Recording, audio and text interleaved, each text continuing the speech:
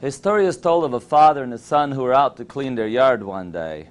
The father divided the yard up a little bit, and he told his son to work on one section and he was going to work on another section. And the young boy was going out there cleaning up his part, and all of a sudden he came across a big rock, a rock that was just a little bit too much for him to handle. And he was out there trying to pull it one way and trying to pull it another way, and eventually the father came over to him and he asked his son, "Son, are you trying to move that rock with all your strength?" And he says, "Yes, Dad, I am working with all my strength." And the father says, "No, you're not, son." He says, "Yes, but I am. I am doing with all the might that I have."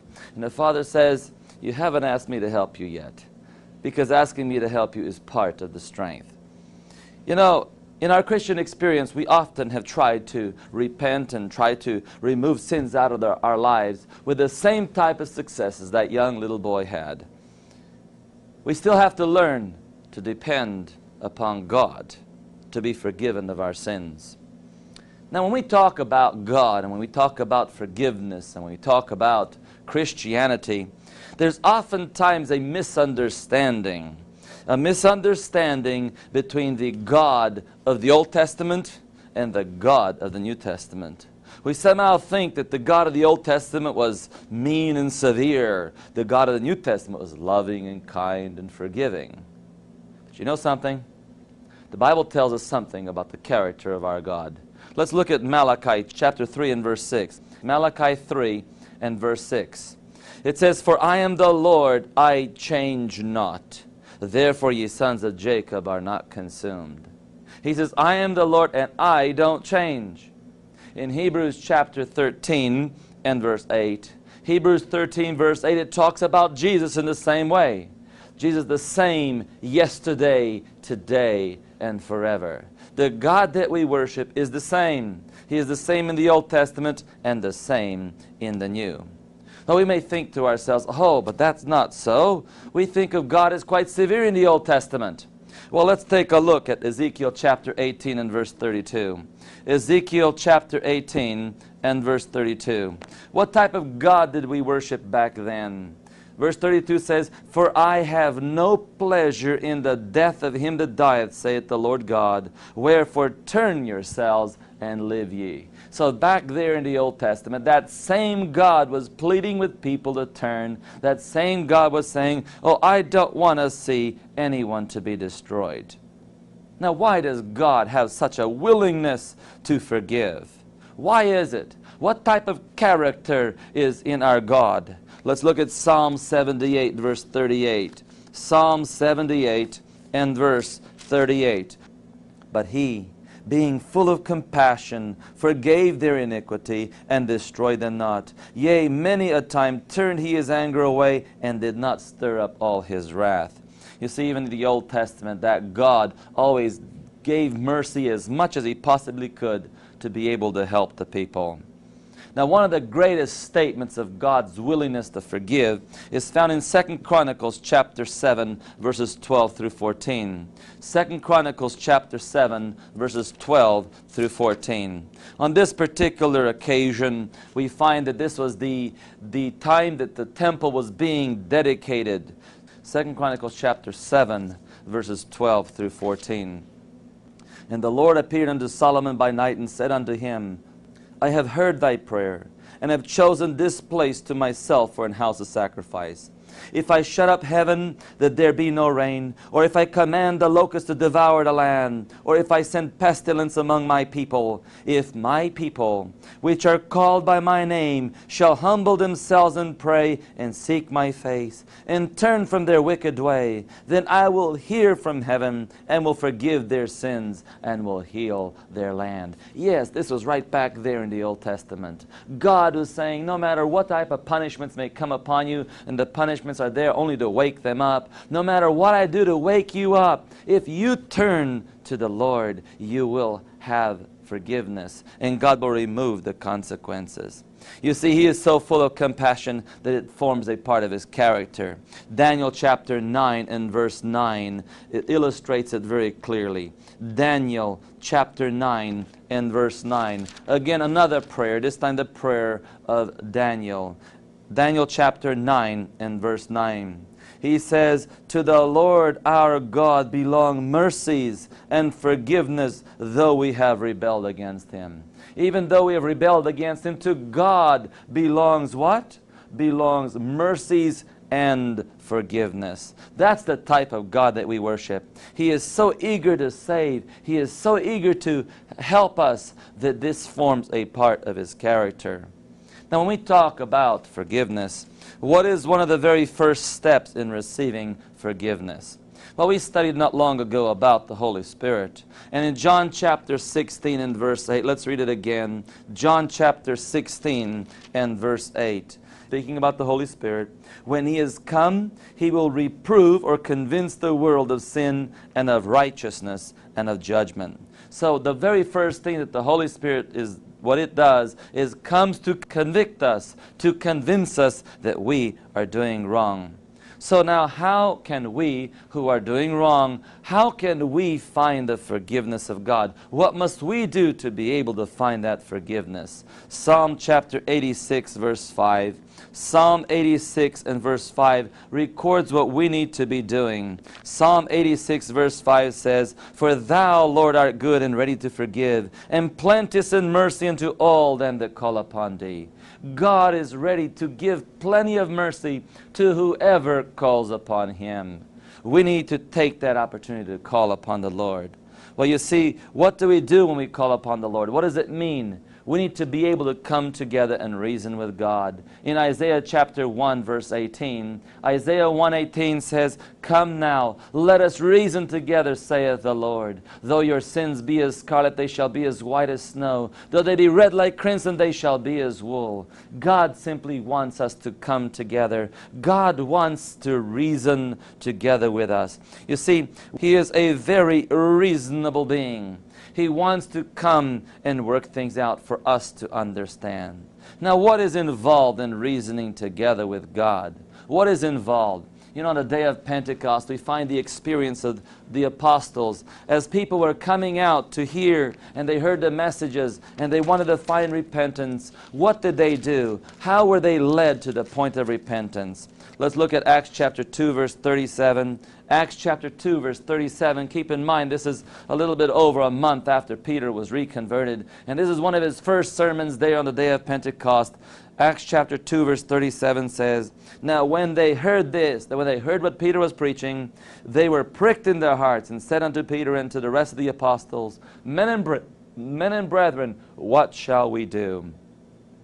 Well, what did these apostles say to such a people? When they were convicted now, the Holy Spirit brought conviction to their hearts. What did the apostles do? Matter of fact, what did they tell them to start with? What was it that they said that pricked their conscience? Verse 36 says, therefore let us all, the house of Israel, know assuredly that God had made that same Jesus whom ye have crucified, both Lord and Christ. He made sure that they understood that they crucified Jesus, that they had to take a personal responsibility for what happened there. It wasn't the Romans. Sure, we can blame the Romans. Yeah, they did the crucifixion. But it was the Jewish people themselves that led them to that point. And what about each one of us personally? Have we personally crucified Christ? Until we recognize that our sins have put Jesus on Calvary, we can never find that conviction that God wants. You see, God so loved not just the world, God so loved you. God so loved me that He gave His only begotten Son, that whosoever believeth in Him, yes, that if you believe in Him, whosoever believeth in Him shall not perish, but have everlasting life. It is our sins that put Jesus on that cross. And what are we to do about them? What are we to do about it? Let's take a look at the answer that Peter gave to them when they were pricked in their hearts. Verse 38 says, then Peter said unto them, repent and be baptized, every one of you, in the name of Jesus Christ, for the remission of sins, and ye shall receive the gift of the Holy Ghost. What were they to do?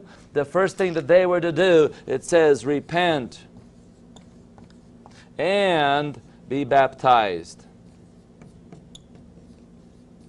Notice it did not say be baptized first and then repent. Oh no, it says specifically to them, repent and be baptized. They had to experience personal repentance. They had to recognize that I have crucified Jesus, that I put Jesus on Calvary. And it's not until we have that experience, a personal recognition, that God is able to help us.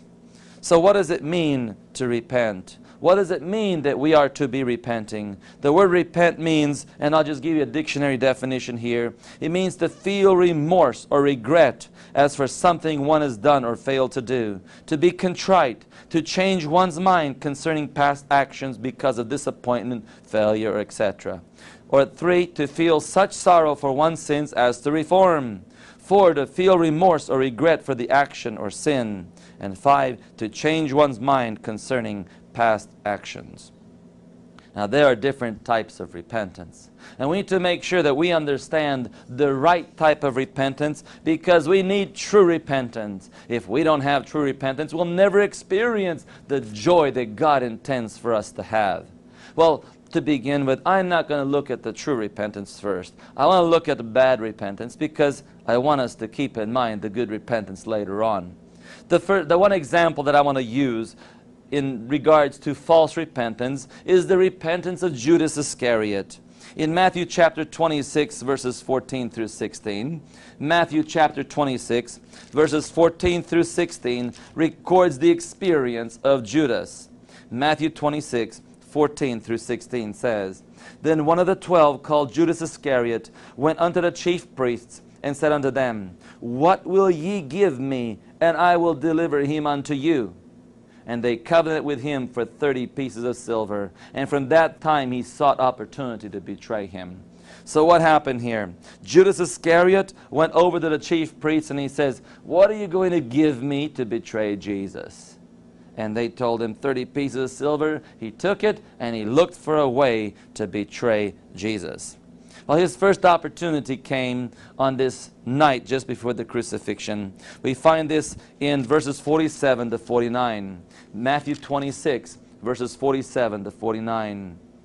And while he yet spake, lo, Judas, one of the 12, this is while he was in the Garden of Gethsemane, one of the 12, and with him a great multitude with swords and staves from the chief priests and elders of the people. Now he that betrayed him gave them a sign, saying, Whomsoever I shall kiss, that same is he. Hold him fast.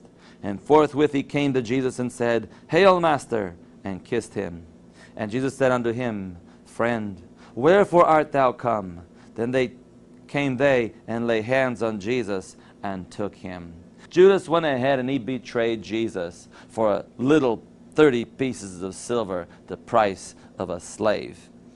Well, as Judas was watching what was happening, as Judas saw Jesus being taken on the road to Calvary, but before even Calvary, when he saw Jesus being taken to the judgment hall, to the trials, when he was scourged, when he was beaten, how did Judas feel about all that he had done?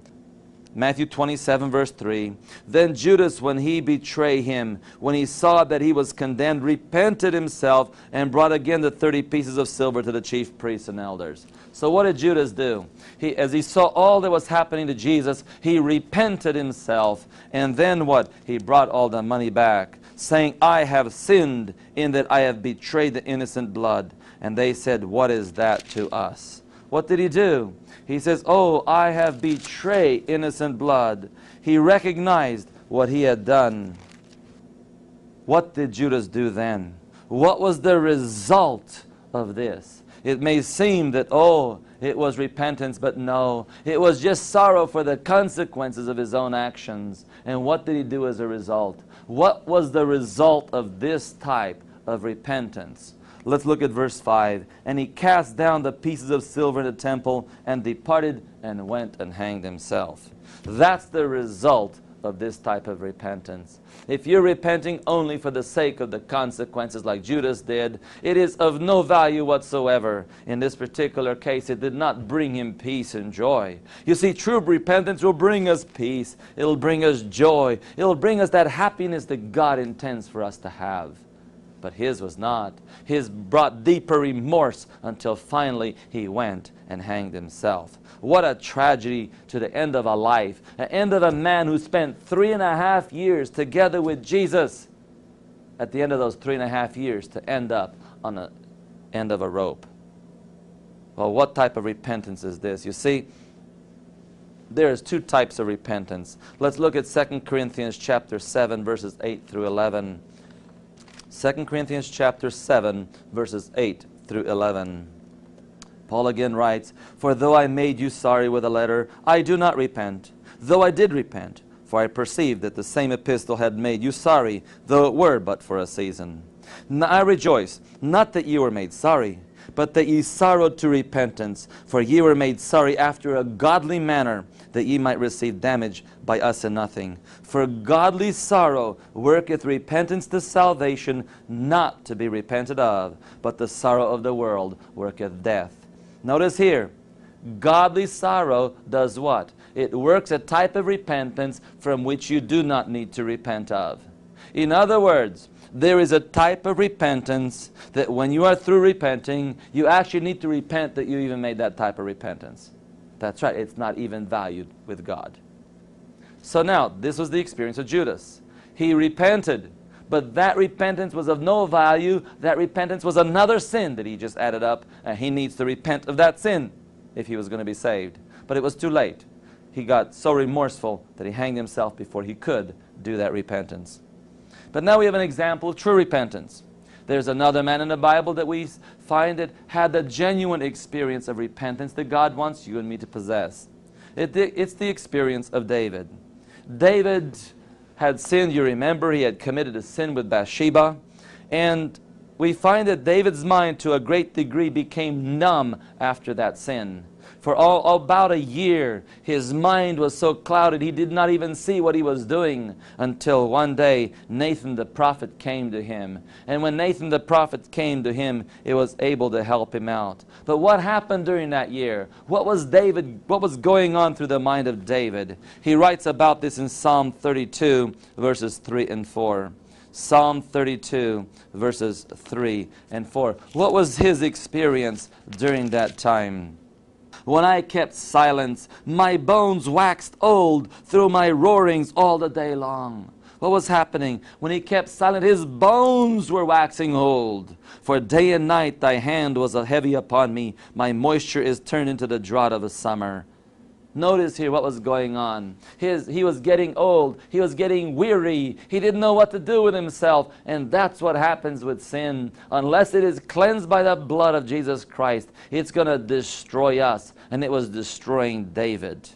And then one day, you read the story there in 2 Samuel chapter 12. But one day, God in His mercy sent the prophet Nathan to meet David. And when he came to David, he told him a story to be able to help him out a little bit. He told him a story about two neighbors. And when David gave the condemnation of the one that was in the wrong, Nathan then turned to David and said, "Thou art the man." And when David saw that Nathan said that to him, then suddenly David's mind was woken up. He realized what he was doing. And what was his result then? What did he do as a result? Let's look at Psalm 32 and verse 5. Psalm 32 verse 5. How did David once again have that peace, that joy once again restored? It says, "I acknowledge my sin unto thee, and mine iniquity have I not hid. I said, I will confess my transgressions unto the Lord, and thou forgavest the iniquity of my sin." You see, David realized that there's only one thing that you can do to find that peace, and that is to acknowledge the transgressions. Many people would have killed Nathan and said, "Okay, you come to talk to the king like that, we'll take care of you." But not so with David. David realized that the only way to peace and happiness is to acknowledge his sin. And so if you want to find peace and joy, then it's not to cover up. Covering up actually makes things a lot more complicated. It adds sin and another sin to that sin and another sin to that sin. Oh, cover-ups are very dangerous. And so the best solution is to acknowledge our sins before the Lord. And this is what David did. He acknowledged his sin. He did not acknowledge his sin because he was afraid of the transgression, the consequences. He said, "Let the consequences come what may." He can have the consequences, but it was his own sin that he did not want. He wanted to find that peace and happiness. In Psalm 51, David records that particular experience. Psalm 51. Let's just read some of this for a moment, just to see the response of David when he found that peace. He says, "Have mercy upon me, O God, according to thy loving kindness. According unto the multitude of thy tender mercies, blot out my transgressions." His desire was that his sins would be blotted out, that they blotted out of existence. "Wash me thoroughly from mine iniquity, and cleanse me from my sin. For I acknowledge my transgressions, and my sin is ever before me. Against thee, thee only have I sinned, and done this evil in thy sight, that thou mightest be justified when thou speakest, and be clear when thou judgest. Behold, I was shapen in iniquity, and in sin did my mother conceive me. Behold, thou desirest truth in the inward parts, and in the hidden parts thou shalt make me to know wisdom. Purge me with hyssop, and I shall be clean. Wash me, and I shall be whiter than snow." He was begging, he was pleading for help. "Wash me that I may be whiter than snow. Make me to hear the joy and gladness, that the bones which thou hast broken may rejoice. Hide thy face from my sins, and blot out all mine iniquities." Oh, he was pleading for that forgiveness, pleading for that restoration that God is able to give. And then he says, "Create in me a clean heart, O God, and renew a right spirit within me. Cast me not away from thy presence, and take not thy Holy Spirit from me. Restore unto me the joy of thy salvation, and uphold me with thy free spirit." He was looking at what the results were. He didn't care about the other consequences, but he wanted to have his relationship with God again. He wanted to have that peace and joy in his life restored, the peace that he had for so many years. Is that what you're looking for? Are you looking for that type of peace? Well, there's only one way to find it. It is not to cover up. It is to acknowledge our sins. To acknowledge our sins before the Lord. Now, this type of repentance, true, is not normal. You know, many times we take a look at David's sins and we excuse ourselves sometimes saying, well, David did it, so can I. But you know something? David had that repentance. Do we have that type of repentance? Do we have the type of results that David had? You see, we need to look more about the consequences of the sins and the earnestly pleading that David had to be restored. We need to have that same type of pleading. But a repentance such as this is beyond the reach of our own power to accomplish. It is attained only from Christ, who ascended up on high and has given gifts to men. You see, this type of repentance is not human. This type of repentance is not natural. It doesn't come from our human hearts that way. You see, repentance actually is a gift from God. Let us take a look at Acts chapter 5, verse 30 and 31. Acts chapter 5, verse 30 and 31. There's a beautiful passage here that talks about the gift of repentance. It says this way, "Him hath God exalted with his right hand to be a prince and a savior, for to give repentance to Israel and forgiveness of sins." The word is give. Tell me something. Do we earn a gift? Do we work for a gift? No. When we work for something, it's called wages. But here it says that this was given. He gives something. What does he give? It says here he gives forgiveness. Right? God gives forgiveness. Forgiveness is received only totally by the mercy of the one dispensing the forgiveness. Now notice here though, in the same breath, there's the word "and." For to give repentance and forgiveness to Israel. So here we have that repentance is just as equally a gift as is forgiveness. If you want to have forgiveness, if you want to have this type of forgiveness, you first must repent. But to have this type of repentance, it is a gift from God. So what do?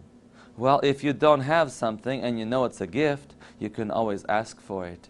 And as we ask for forgiveness, many times we pray to the Lord, "Lord, forgive me of my sins." But have we prayed, "Lord, give me the gift of repentance"? Give me that repentance that is true sorrow for sin, because repentance is not only sorrow for sin, although it includes sorrow for sin, but repentance is in the first place sorrow for sin. Yeah, that is included in repentance. But by the way, are we sorry for something we really enjoyed? And unfortunately, many times we enjoyed the sin. We don't like the consequences of sin, but we like the sin. And you see, God wants us to give us that sorrow for sin, that hatred for sin, so that we do not even enjoy the sinning part. But that's not enough here. Repentance includes another part, and that is turning away. Turning away from that sin. Now this is why repentance has to come from God. Because I'm sorry, I cannot turn away from sin. Turning away from sin is not something that I can do. I need the power of God. I can't even be sorry for it. So you may be sitting right now thinking to yourself, yes, I know many things. I know many things that are written in God's Word. I know what God has said about all these different truths. But I don't feel sorry. Well, don't worry about it. You can still ask God right now to give you that repentance so that you can be sorry. It is not natural for the human heart to walk in the ways of God. They are totally different. If you see your sinfulness, do not wait to make yourself better. Don't wait for that. It'll never happen. How many there are who think that they are not good enough to come to Christ? Do you expect to become better by your efforts? Do you seriously, honestly expect yourself that you're going to make yourself better, you're going to make yourself good, and then you can come to the Lord? No, it doesn't happen that way. Jeremiah 13:23 says, Jeremiah 13:23 says, can the Ethiopian change his skin, or the leopard his spots? Then may ye also do good that are accustomed to do evil. That's right. As much as a leopard, if he can change his spots, then you can actually become a good person. So what do we need? We need a change. We need God to come in and make this change for us. There is help for us only in God. We must not wait for stronger persuasions, for better opportunities, or for holier tempers. We can do nothing of ourselves. We must come to Christ just as we are. That's right, sinful, polluted, just the way you are. If Judas would have only recognized that, if he would have realized that he is totally lost without Jesus, and just the way he was, came to Jesus, if he did that, Jesus would have given him the strength. You remember, Peter also denied Christ. But what did Peter do? He looked upon Jesus, and as he looked upon Jesus, his heart was melted, and he experienced repentance. You and I can experience the same thing. But the promise there in Acts chapter 5, verse 30 and 31, not only gives us the gift of forgiveness, but also repentance. But we must do something. There is something that we must do.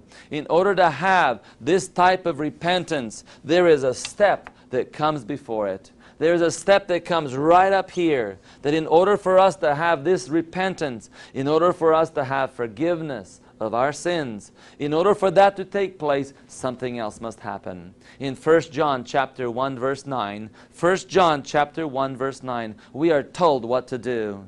It says there, if we confess our sins, He is faithful and just to forgive us our sins and to cleanse us from all unrighteousness. So here the first step is confession. That's right. We must admit. We must admit that we are sinners. We must admit our situation. If we do not admit, then God cannot help us. But look at the wonderful thing here in this verse. If we confess our sins, what does He do? Notice, God does two things. And we need both of those things. He not only gives us forgiveness. It says that we confess our sins. He is faithful and just to forgive us our sins and to cleanse us. Now, what does He cleanse us from? From all unrighteousness. From what? From all unrighteousness. I have a question for you. If you confess all your sins before God, if you take all your sins and you confess every one of them that God has brought to your remembrance, what does God do? God will cleanse you. God will first forgive you, then He will cleanse you from all unrighteousness. Now tell me something. If God cleanses you from all unrighteousness, how much unrighteousness do you have left? How much unrighteousness do you have left? Absolutely none. This is the wonderful thing that God has in store. And this is why all through the Bible you find the importance of acknowledging our sins, for admitting that we are sinners, for freely admitting it before God and acknowledging it before Him. If we don't do that, we have no hope. In Romans chapter 8 and verse 1, Romans chapter 8 and verse 1, this is why this promise is given to us here. Romans chapter 8 and verse 1.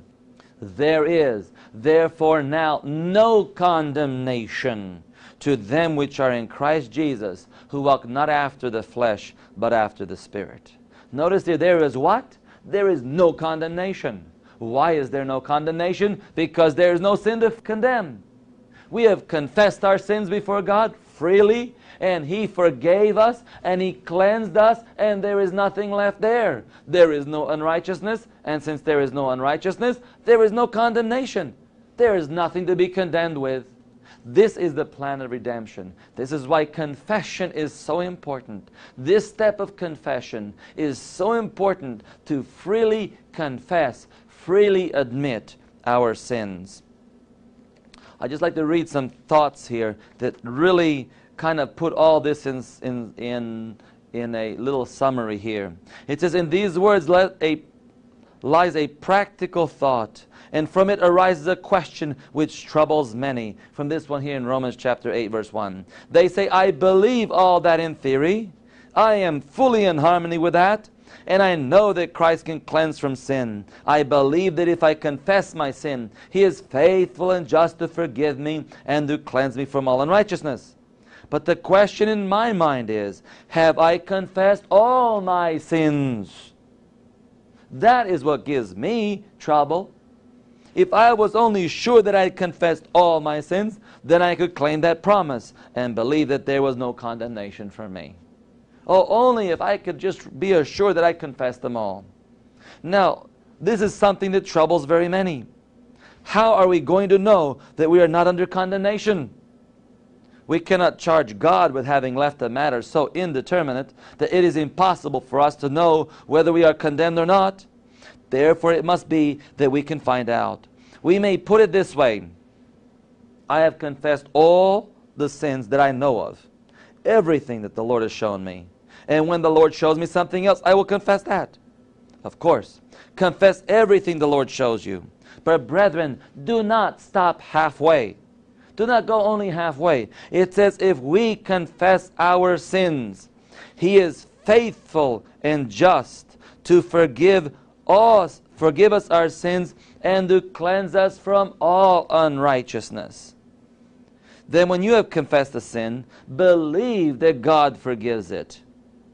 Believe that and take His peace into your hearts. And if He shows you other sins, confess them. Believe that they are forgiven and have His peace still. But there are scores of honest souls who deprive themselves of a blessing and finally go out into darkness, because when they have confessed their sins, they did not take forgiveness. And thank God for the freedom that must follow. You see, they confessed their sins, but they did not take it with them. They left it there. They did not go all the way. Now, the idea conveyed in that expression, that we have confessed all the sins that we know of, but still we dare not acknowledge freedom from condemnation, for fear that there are other sins that we do not know about, and therefore have not confessed, is really bringing a serious charge against, you know who? Against God. It is making the Lord to be the forgiver of the man who has the best memory. But was it your memory alone that enabled you to remember those sins that you did confess? Is that what your memory did that? Or was it the Holy Spirit prompting you and bringing it to your remembrance? Now, are we going to charge God with doing a partial work? He sent His Holy Spirit to show you those sins. Shall we say then that He kept back a part of them that He did not reveal to us? He showed us just what He wanted us to confess. And when we have confessed them, we have met the mind and Spirit of God, and we are free. That's all we have to do. Now suppose that I went ahead and I injured one of you. I did something wrong to you. I was systematically doing evil against you and accusing you falsely and doing a whole numerous bunch of things. And then one day I find that I realize my evil of my ways, and I come to you and I say, excuse me, but can you forgive me of those sins that I have just committed? Now, what are you going to do? Are you going to stand there listening to me when you're through listening, and you say, oh, wait a minute, I forgive you for those sins that you just confessed. But you know, there's a whole list here that you didn't confess yet. And I say, oh, yeah, okay. Can you remind me of them? Yes, be glad to. And you go down and you list one after the other, and you list the whole list. And when you're done with the list, then I ask you, then now can you forgive me for all of those things? And you say, yeah, but you know, I forgive you for those things, but you know, there are still some things that kind of in the back of my mind, I can't remember all of them right now, that you need to confess me for also? Is that what we're going to do? No. Most of us will never do that. What do we do instead? As soon as a person comes and says, I'm sorry, I did this and this to you, I am really in the wrong. And when we apologize, what do? Oh, we say, oh, that's enough. Why? Because we were only confessing those sins to simply show that we genuinely ask for forgiveness, that we are genuinely sorry for sins, for those sins. You see, when we talk about God and we talk about our relationship to Him and we talk about our sins, how many sins do we have? If I had to confess every one of my sins that I've ever committed, you know, maybe we'd have probation we need a lot longer probation. In Psalm chapter 40, verse 12, Psalm chapter 40 and verse 12, for innumerable evils have compassed me about. My iniquities have taken hold upon me, so that I am not able to look up. They are more than the hairs of my head, therefore my heart faileth me. Notice here he says, my iniquities are innumerable. They cannot be counted. If we were to look back at all of our iniquities, we couldn't even count them all. So what does God do? God takes the representative sins. He takes them, those sins that stand out prominent in our lives, and He asks us to confess those. And the Holy Spirit brings it to our remembrance so that we can confess them and that we can go on from there. That is what God is doing to you. Now, what happens in our life when we receive this forgiveness? What happens when we confess our sins, genuinely confess our sins before God? What happens? Ezekiel 36, 25 to 27. Ezekiel chapter 36, verses 25 to 27. Then will I sprinkle clean water upon you, and you shall be clean. From all your filthiness and from all your idols will I cleanse you. A new heart also will I give you, and a new spirit will I put within you. And I will take away the stony heart out of your flesh, and I will give you an heart of flesh. And I will put my spirit within you, and cause you to walk in my statutes, and you shall keep my judgments and do them. Oh, this is a wonderful thing. God wants to do all this for you. God wants you to begin. God wants you to give true confession, to admit that you have sinned. Admit those sins that you have before God. And once you admit those sins before God, God is going to do the rest. God will take care of the rest. He will give you repentance if you ask for it. He will give you forgiveness if you ask for it. He will cleanse you from all unrighteousness if you ask for it. This is what God wants to do. He wants to give you a complete reformation in your life. He will give you a new heart and a new life. You see, what God begins, what you allow God to begin in your heart, He will complete it until the very end. In Philippians chapter 1 verse 6 says, being confident of this very thing, that He that hath begun a good work in you will perform it until the day of Jesus Christ. That's right. He has begun a work. He will complete that very work inside of you. In Hebrews chapter 12 verse 12, Hebrews 12 verse 12 says that Jesus Christ is the author and finisher of our faith. He is the beginning and the end. If you allow Him, He will begin the work in you. He will bring it up to completion. Now, since God is so eager to accomplish this restoration in your life, since God is so eager, He wants to make this change, what should we be doing? Hebrews chapter 4 verse 16. Hebrews 4 verse 16 says, let us come boldly before the throne of grace, that we may obtain mercy and find grace to help in time of need. Yes, we need to come boldly before that throne of grace.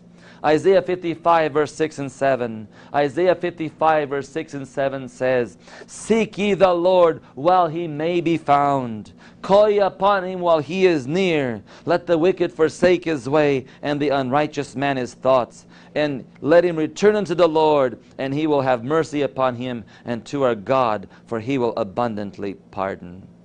Right now is your day of opportunity. Right now is your time where you can find all that peace and joy all at once. In Matthew chapter 11, 28 through 30, and we'll use this as our closing text. Matthew chapter 11, verses 28 through 30, Jesus says, come unto me, all ye that labor and are heavy laden, and I will give you rest. Take my yoke upon you, and learn of me, for my yoke is easy, and my burden is light. Jesus is coming before you. Jesus wants you to take this opportunity. Come unto Jesus. Come the way you are. Don't worry about it. Don't worry about the way you look. Don't worry about what you have been doing in your life. It does not matter. The only thing that matters is that you are willing to come to Jesus. Come to Him, and then be willing to confess your sins. Confess freely before God. And as you confess freely, He will do the rest, and He will give you that freedom. He will give you that change. He will give you a new life and new peace. Do you want that? Then now is the time. Now is the day of salvation. Now is your opportunity. Why don't you take this time right now?